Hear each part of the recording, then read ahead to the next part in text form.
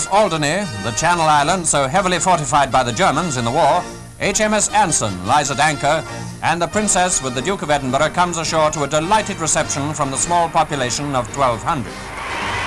Princess Elizabeth plants a tree to replace one planted by the Duke of Connaught 44 years ago and hewn down by the Nazis.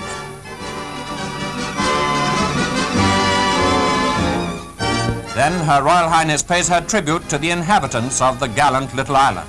Your lot, like that of the other Channel Islands, has been very hard throughout the war, and I cannot exaggerate the sympathy which we, who were spared the horrors of occupation, felt for our loyal fellow subjects in the oldest dominions of the Crown.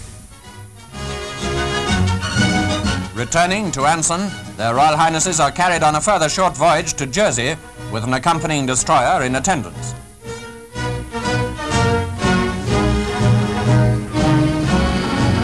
They pass in a launch between lanes of yachts dressed overall on their way to the Victoria Pier at St. Helier.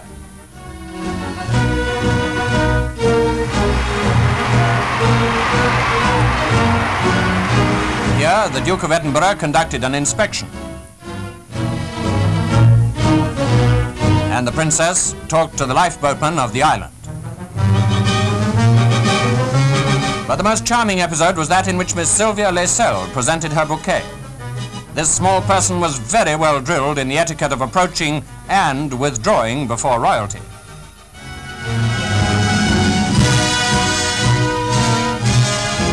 All of Jersey's 50,000 people were out in the sunshine somewhere along the route, contributing their share of the island's greeting to the Princess and the Duke.